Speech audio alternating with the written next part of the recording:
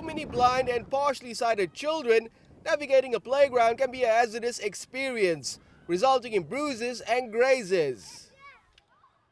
But a new playground in Cape Town hopes to change that. If you look at the rubberized matting and you look at all the wooden work that are here, it is rounded off, no sharp edges, and it will help the child also to not to get hurt. And even with the swings, there's bells in the swings to give the learner an indication of how high they swing, because the louder it becomes, the higher they go.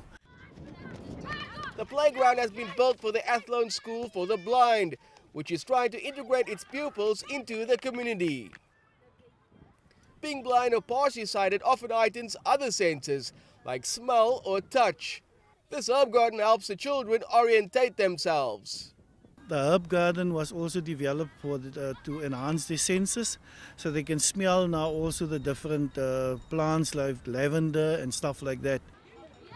And while they may not be able to see these different colors, this mosaic allows the children to experience different textures. The new play area is a big hit with many of these pupils. I like the jungles, the swings, everything that is here. I like the obstacle course and the swings. I just enjoy it when I run through this obstacle course, and then when I slide. When children fall here, it's like soft, no one gets hurt here on this playground, and when they walk, someone needs to be with them. I like the swings and the seesaw and the slide. It's the first time many of these children have had the full use of a park.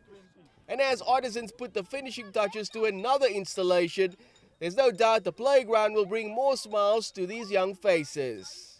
It may be the first, but definitely not the last, as there are many more kids who can benefit from a park like this. And judging by the overall responses so far, it looks set to become a far more common community feature across the country. Travers, CCTV, Cape Town.